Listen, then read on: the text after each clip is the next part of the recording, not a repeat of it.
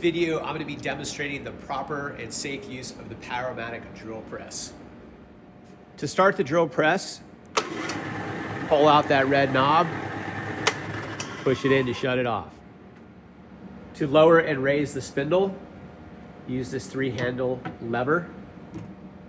To adjust the table height, loosen this lock lever on the left side, then crank your handle and put the table at the desired height. And then secure it by locking the lever again. This drill press has a slide-on wooden table. Right, this is to keep the drill bits from hitting the cast iron table. To insert a drill bit, you take the keyless chuck and you turn it this way and open up those teeth, and then turn it back the other direction.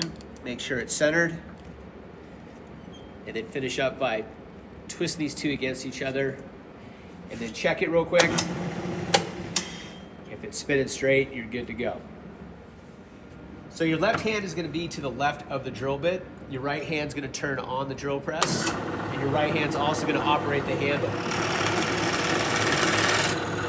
at a nice even cutting rate.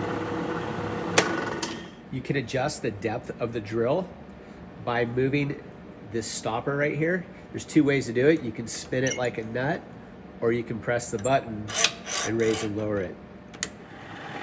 You can adjust the speed. This is running at 14.58 RPMs by spinning this wheel. Raising the speed, you can go up to 3,000. Right, you're gonna back it off. We usually like to keep it around 1,000 RPMs for general drilling.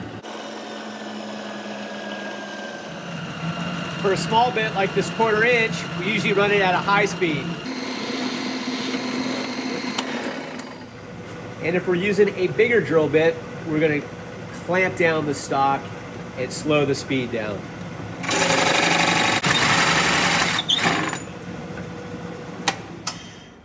If you're drilling a small piece of stock where your hands are within 4 inches of the drill bit, make sure you use the vise. If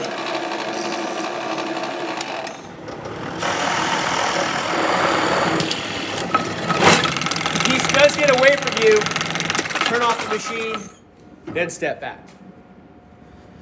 All right, always wear those safety glasses. Keep those long sleeves rolled up above the elbows. Secure any loose clothing that may get caught in the spindle or anything else that moves. And always keep it safe.